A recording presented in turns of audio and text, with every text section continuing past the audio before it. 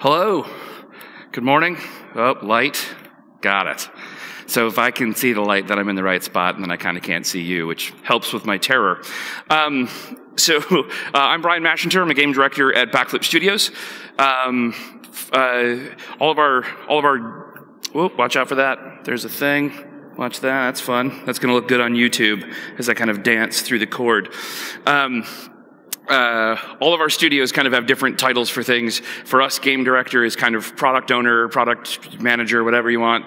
The Dragon Veil is kind of my baby. So if a producer makes sure that the trains are on time, I make sure that the train is headed in the right direction. Kind of making, as best I can, the best decisions I can, and kind of getting the team to go there. So we're going to talk today about events, our kind of how we define events, the things that we do. But before that, it is important that I properly set your expectations. I don't know if you ever saw The Phantom Menace and the steaming pile of excrement that movie was, or The Fast and the Furious. I camped out for 2 days to go see Phantom Menace. I was disappointed. I went to go see Fast and the Furious on a whim and was kind of pleasantly surprised. I was like, hey, that was better than I expected. Life is about expectations. So this talk will be about events in Dragon Veil. It'll be very mobile specific, but hopefully there's some things that you can learn from. But I just want to make sure that you have a Fast and the Furious kind of expectation and not a Phantom Menace one, because, yeah. So, defining an event. So, for me, we have two different types of events. We have an engagement event, and we have what we call an enrichment event. Those terms were completely stolen from a talk I saw at GDC a few years ago from a guy from Jagex Games, and this is how they defined their events, and I completely stole that idea, so credit where it is due. An engagement event is, from the perspective of us, it should not require a binary, right? So you shouldn't have to submit something to Apple or Google Play or Amazon. An engagement event is something you should be able to do with some either server-side triggers or hard-coded timers. I don't recommend that. But they're usually pretty quick. It's a weekday, a weekend, a couple of different things, and it should be skewed in the player's favor. And this is going to sound contrarian, but money should not be your goal. An engagement event is not meant to make money. It is meant for your players to be excited to be there, to be super happy about it. Because some of the times with your IAPs and some of the targeting things that we do, it can feel a bit crushing to just constantly be asked, especially in a free-to-play sense. So this is purposefully skewed for the player. A couple of examples for us is we did something called Kairos' birthday, which was just some dumb thing. Kairos in our game is this time dragon, and we decided it was his birthday. Because if you control time, it's your birthday whenever the hell you decide it is.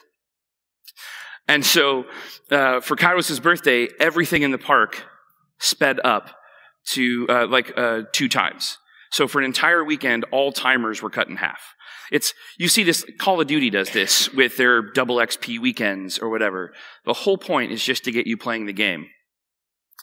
The of Noms is something we do around US Thanksgiving. It's about treats.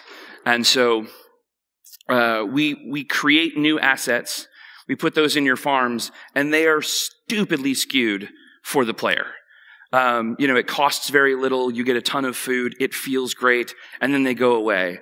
And the whole point during that is again, just to get them in, to get them playing, to get them kind of set up. And then we actually have started to hybridize them and started to do some sales of kind of rare or difficult to get dragons at the same time. So now I've got people just coming in and playing the game where it's skewed in their favor, and then I will also put a limited time item on sale, like our Harvest Dragon or our Feast Dragon during Thanksgiving. And then we have Twin Weekend, hence my amazing 80s movie cover. Twin Weekend is if you engage in our game socially, you breed dragons. one of the dragons that one of the things that you can get is a shiny twin. It's got like a gold border on it. It's something that comic books have been doing since the 70s. It's the shiny cover version, right? Pokemon does this. But the only way you can get those is by playing the game socially, and there's a slim chance.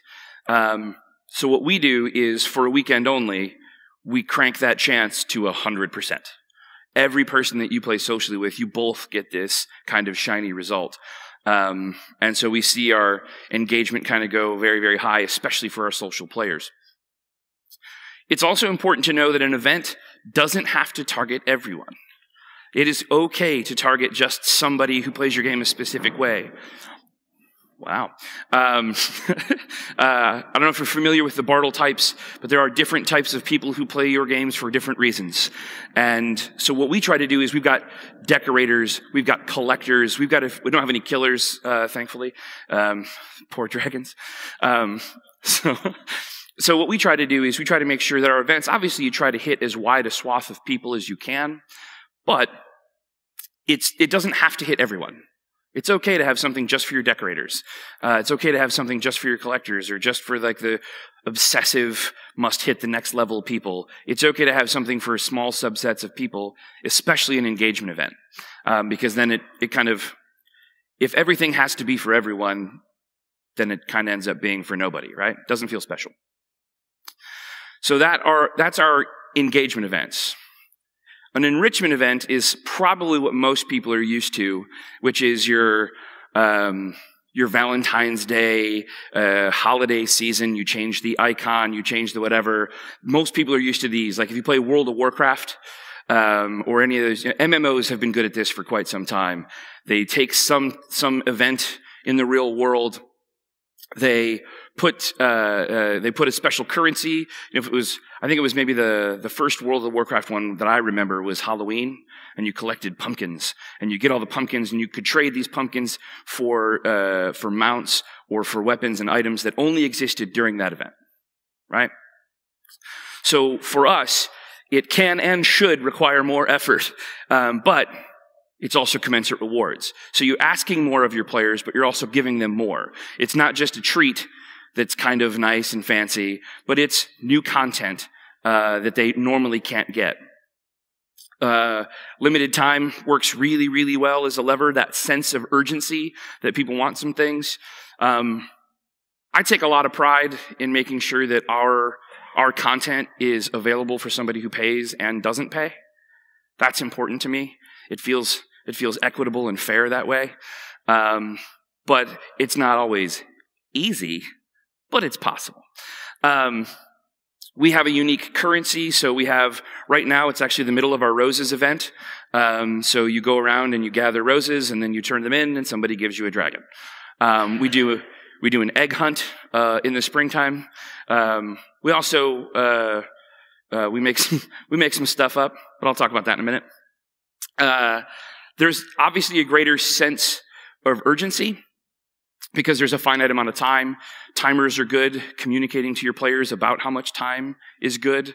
And we'll also, during like a course in an event, we'll drop content in and pull it out even in the middle of an event. Because what we found early was people would spend, get all the content, and then kind of quit playing your game for the rest of the event, which is contrary to what you want. So then we kind of sprinkle content throughout.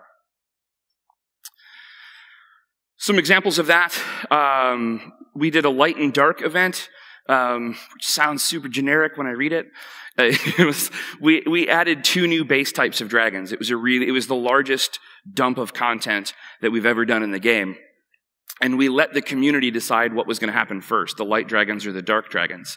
And they worked towards that there was like community goals and meters, and everybody was like, light side, dark side. It's very Star Wars, as you'll notice a theme. And then we also do those seasonal events. Make stuff up. It's okay. You don't have to wait for Valentine's Day. You don't have to wait for some kind of holiday. You can just, I don't know, the March kerfuffle. Great. Make it up and make it fun. Make it compelling content. Because if you're constantly just waiting on the cadence of the calendar, that's not always good for your business goals. And that's actually the power of an engagement event as well. We use those a lot because for us, we're kind of on the, is anybody else on the content treadmill? You make a game where you have to just make content, make content, make content, make content, make content, make content. Oh, Jesus, make content. The engagements events are good for that because it's a small amount of content and it helps us while our team can actually rest and make dragons. It's important because it takes a few minutes, between 5 days and 7 days, depending. So feel free to make stuff up. Doesn't have to be make sense. So this is going to be the slightly boring part. You're like, oh, Jesus, I was already bored. I'm sorry. So this is our actual lift during events. I'm going to show a couple of these slides. So I want to talk about how we determine our track, and then what does that lift look like. We measure 2 weeks before an event. We look what our vector looks like. We look at what is our DAU, our ARPDAU, and how is that trending.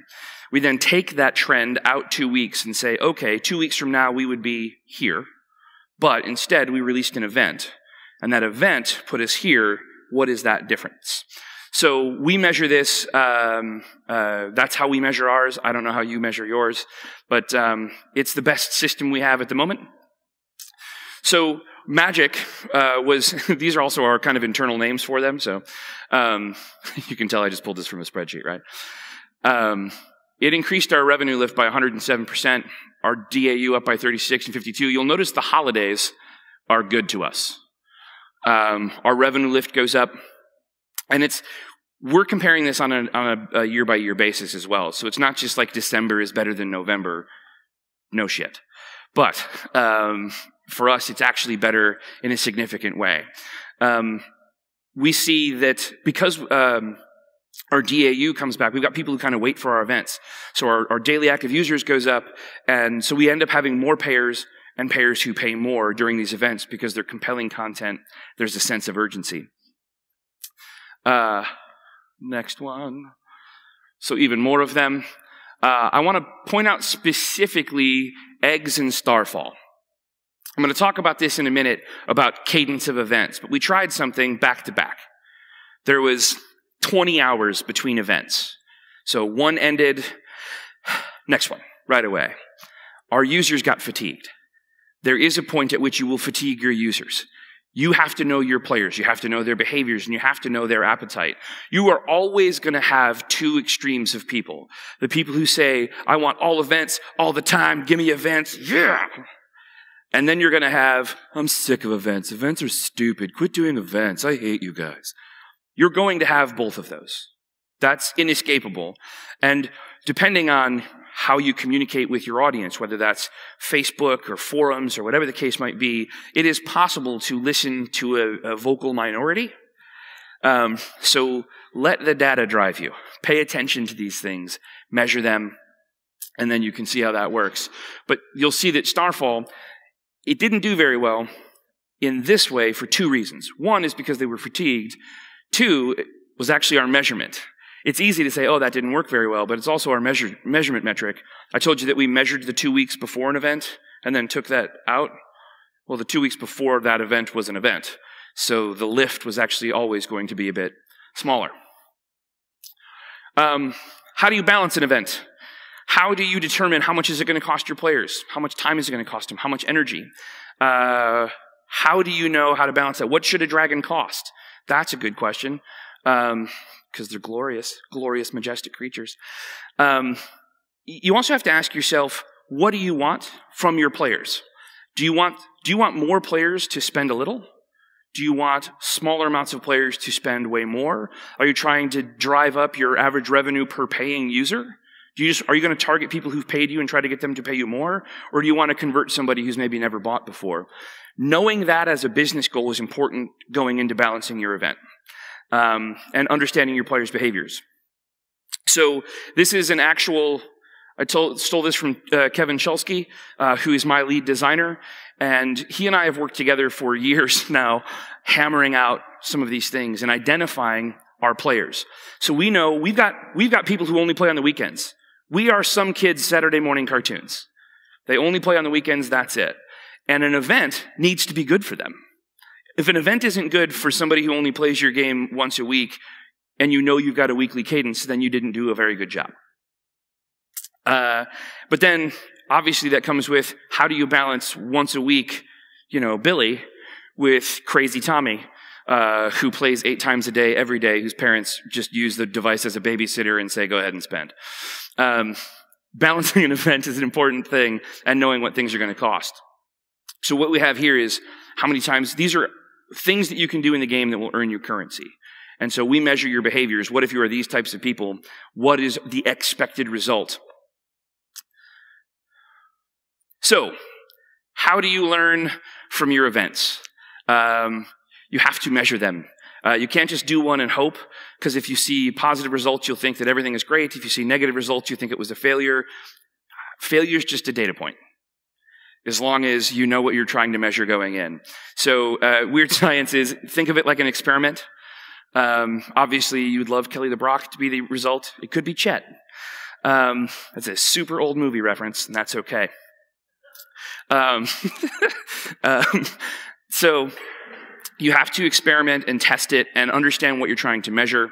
The second thing is cadence. It is important to know how often to do an event. Important to know from your players what is their not just their appetite, but also what they can actually do. You could do an event every 3 weeks and then not have players in 6 months. That's possible. And then I wish that I had a really good reason for Tombstone. I just wanted to put it up there because I love that movie. Got a few minutes left. I'm going to tell you about some of the things I did that was really, really, and I repeat, really stupid. We had a lack of urgency in a couple of our events where it was just additive, and so we were like, hey, we'll add content every couple of weeks, and we'll never take anything away. We'll just add it, add it, add it. It made it overwhelming for people who came into the event late, and they would just hoard. They were like, these are my gems, and you can't have them. And they waited until the very end to spend anything or to buy anything in the market because they didn't know what all the content was going to be. So because they didn't know, they just waited and waited and waited. And as you know, you've got some churn. You're going to lose some players because they're going to get bored of waiting. And so we really hurt our monetization by not creating a sense of urgency. And that was something we did in one of our summer events. Poorly communicated times. Oh, man. We've done this so many times. We're bad at time. This is an actual saying at my office. And I'm like, hey, there's a note on the calendar to check all dates because time is hard. We are bad at time. We missed daylight savings and completely screwed up our server and client stuff. Oh, that was terrible. We didn't let anybody know that something was going away. We just were like, hey, it's new content. And then we took it out and didn't tell anyone. Oh, they were so pissed off. This is true. We accidentally gave away trillions of our event currency. It was only for social players. What would happen is I would give a gift to Oscar, right? Oscar gets said gift. Oscar gives a gift to Greg in the back. And all of a sudden, Greg gets my gift to Oscar and Oscar's gift to Greg. And it was this, they thought it was a graphical glitch because the number got so big we couldn't show it. And we were just giving away trillions of our event currency. And then I had to go take it all back, which super pissed people off. We accidentally ended an event early. Twice. We did that twice. I don't know how we did that twice, but somehow we did it twice. And we almost did it thrice, but our little thing saved us. I told you we forgot to account for daylight savings, and in my last minute I will tell you, one of my designers accidentally gave away $3.4 million worth of our hard currency because of a typo. We had this item.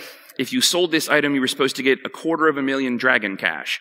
250,000 dragon cash, if you have a high-level park, is basically nothing. It's a penny.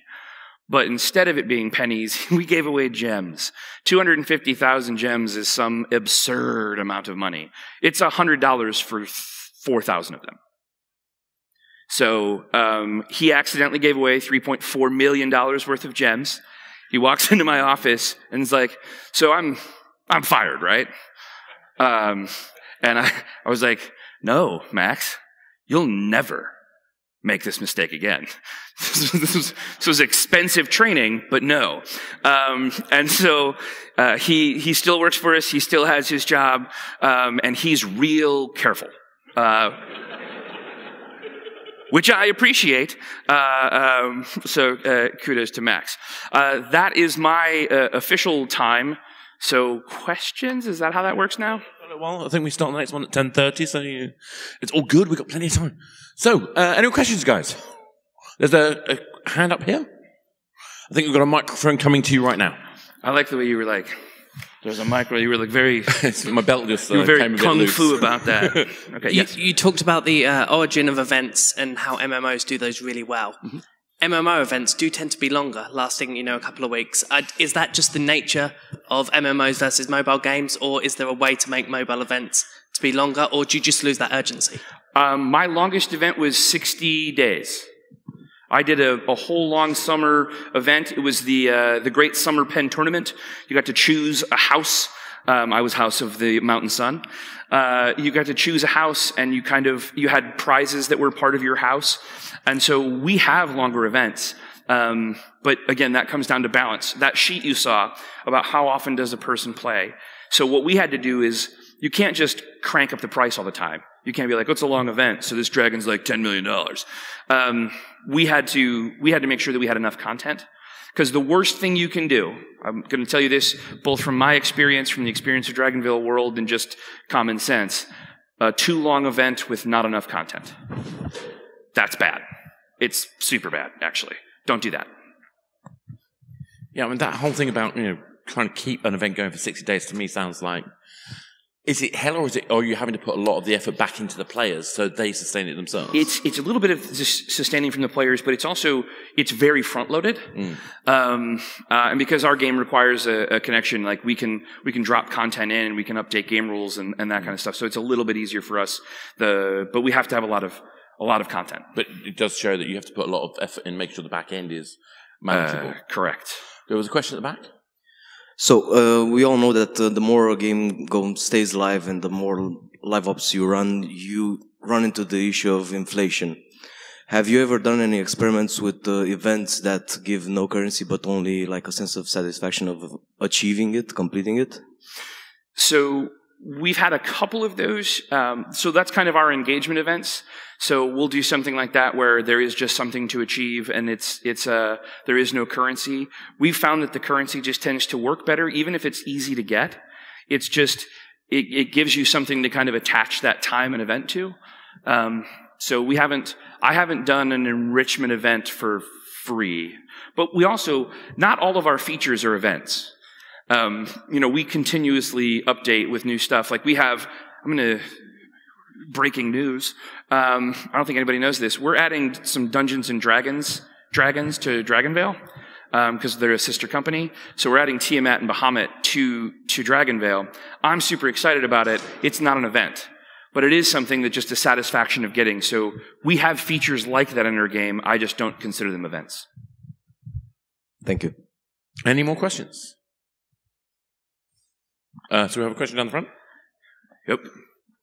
Some fun. Get them. Hi. Thank you for the session. I've got a question related to event currency. So do I get it right that you have currencies, multiple currencies, just for a single event, and then throughout the year you've got like 12 different currencies? Yep. So during my events, so I've got roses, eggs, it was rings for the pen tournament. So our our enrichment events each have their own currency, and I do that so that I can track them. Even if I do an event 2 years in a row, like I've done Candy twice, both from like Halloween, and I make new ones every year so I can track them. And do the players lose the currency after the event is over, or do they? It's a wonderful question. We have what we call a week of spend, so you can no longer earn currency, but you can still spend it. And that's because we know we've got players who don't play that often, and we want to make sure. It used to just be a linear prize thing, so we've tried a few different things. It used to just be a linear, like in order to get prize 2, you had to buy prize 1. In order to get prize 3, so we tried that linear thing. And it forced a lot of people to spend on things they didn't care about. It worked super well and pissed everyone off. So we kind of eased back from that, and then we did kind of a free-for-all. So when it was linear, if you had leftovers, I just put it towards the next prize, and then any remainder we turned into one of our other soft currencies, treats. And I just gave you treats for everybody. Now we have what we call the week of spend. We call it internally. I don't know what they call it in the community. But I gave you a week to basically continue to spend, and then at the end of that week, I turned it into treats. But it seems to me that what you're if I've understood correctly, what you're saying is the thing that we're working on in the event is clearly specific to the experience to make that experience feel special. Yes. So it doesn't necessarily have to be a currency to do that. Nope. But I think the underlying message, for me anyway, is this idea of making sure it's clearly communicated that this is about this moment of joy. And being well, the clear communication is super important. We've messed that up so many times that we've gotten much better at it now. So we've got pop-ups that are like, "Hey, your shit's going away. Spend it." So we kind of have to hit them over the head with it. Actually, that's a lesson I learned back in the old mobile operator days. We found a massive benefit in terms of getting increased usage by having games reduced to £1 and then removed from the deck a week later. And we had a huge income directly from the fact that we were taking things away. Yeah. So it's definitely worth thinking about. I think we've got time for just one quick question, if anyone else has got one. Was there one more at the corner there? And hopefully quite a quick one. 42. It's the only answer. Hi, thank you for the presentation. It was really good. About this special currencies, when you have like pumpkins for Halloween or eggs for Easter or this kind of things, how you make with the usage of that particular currency, because it's limited. The users, they have to use in a particular feature, and then afterwards, when the event is done, they have to convert to something else, to the normal currency. How do you manage that? That is a great question, and I should have answered that in my presentation, so thank you. The way we give you currency is we reinforce the core loop. So if you're just breeding dragons, I give you currency. If you check in, I give you some currency. I make sure that just playing the game normally gives you a certain amount of currency. If I want to drive attention to a specific feature, I can increase the amount of currency you get from that feature and try to train my players to teach them to something or to increase the discoverability of something kind of new. So I give currency just by playing the game, and we do double weekends, where it's like, hey, it's double weekend, come on in and get more. On Valentine's Day this year, we're doing triple that day. So just come in on Valentine's Day, triple currency by earning. Also in the market, we do doubles. And then at the very end, what we do is we tell you to spend it, and then if you don't spend it, we turn it into one of the other currencies in the game. Yeah, that idea of making sure that you are reinforcing the gameplay, I think it's actually really possible. It's such a good point. I really should have thought of that. So thank you for asking. You've saved my ass. Yeah, Yami from Future Place says some similar things about only rewarding things where people feel positive, but actually about playing the game. Yeah. And on that note, Bryan, thank you so much. Round of applause, please.